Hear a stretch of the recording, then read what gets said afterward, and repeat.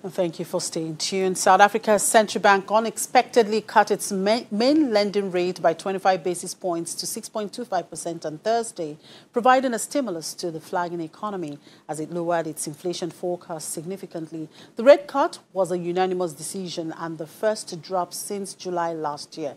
Let's wrap up the week in South Africa with my colleague there, Katleho Lehodi. Hello, Katleho. Good afternoon. Thank you for coming through to us. A very good afternoon to you. The majority of analysts had expected no change in rates because of risks associated with a February budget speech and a scheduled review of the country's last investment-grade credit rating by Moody's in March. What may have changed this narrative, and how are analysts reacting to this rates decision?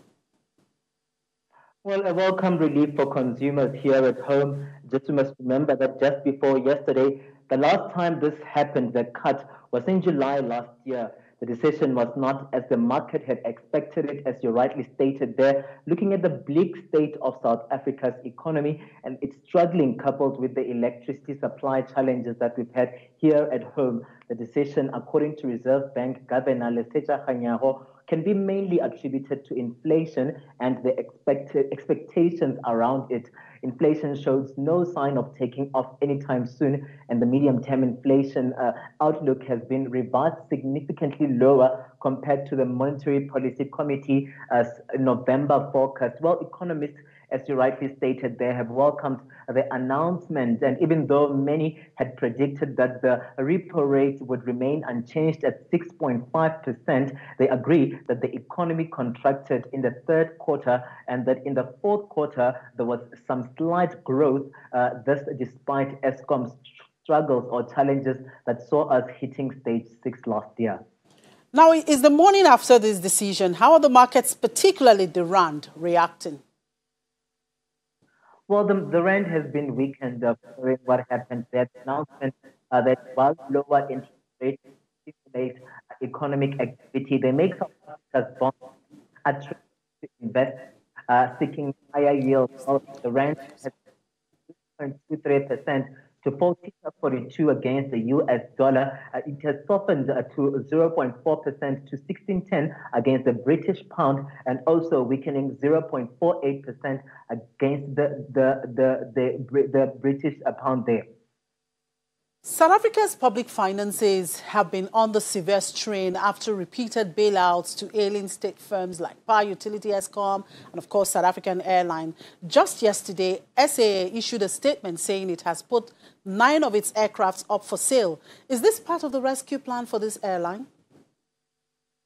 Well, SAA, it's common knowledge now that it's been going through the most. Just yesterday, we heard that the airline, remains under threat of liquidation due to government's failure to release the promised 2 billion rand for the business rescue process.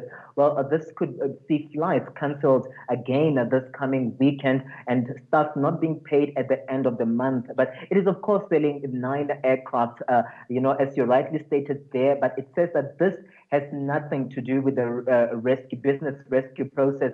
That is, settled airline says that the process to sell those 9 aircraft has been in the pipeline for quite some time now, that it was prudent for them to, after receiving at least 4 fleets, to sell the older modes to accommodate the new ones. So many corporate news on the wire in South Africa this week, from Old Mutual winning the court case against the fired CEO, the Eskom new CEO assuming office, and so on, a lot of them. Now, which of them moved the markets the most in the week? Well, apart from the company that you stated there, we saw gains in the Johannesburg Stock Exchange. It has experienced gains from the market through certain quotas. But then companies like Massmart surged following the announcement of looming retrenchments of its staff there, following a decision to downsize, the staff. It closed 5.8% weaker at 51 rand 64 cents. And also gains were also recorded for Telkom, the telecommunication giants, also coming through to going to retrench at least 3,000 of its staff members.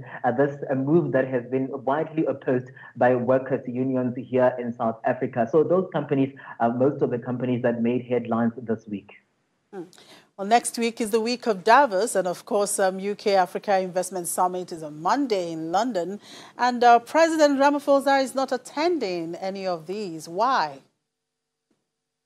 Well, President Cyril Ramaphosa has been living a lot here on the ground, and there's mounting pressure for him to fight up and crisis.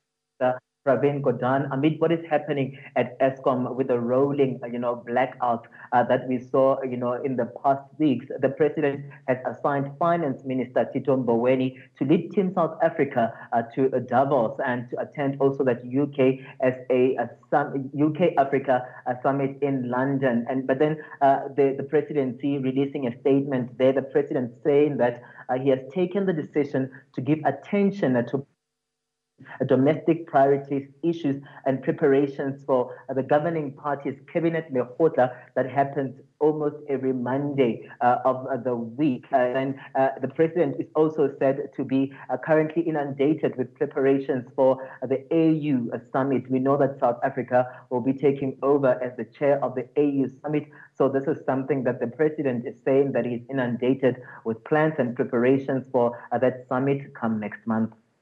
So what are the expectations for next week? Well, next week we can expect, the market to continue, on a negative trajectory. South Africa has been going through the most. The economy has not been performing very well. It still faces low growth and little room to rein in deficits where that is concerned. There's also increasing, external risks, muted growth and weak public finances here in South Africa. It's not a good picture that we're taking into the new week, but we'll see how the economy fares. Also, what could be expected World Economic Forum that is taking place in Switzerland, and also what is coming out of that UK Africa Summit taking place on Monday in London. So we can only remain optimistic that the Rand will do relatively well amid all the challenges that South Africa has been facing due to an economy that has been sluggish in its growth. All right, Katleho, I share that optimism with you. Enjoy the rest of the weekend.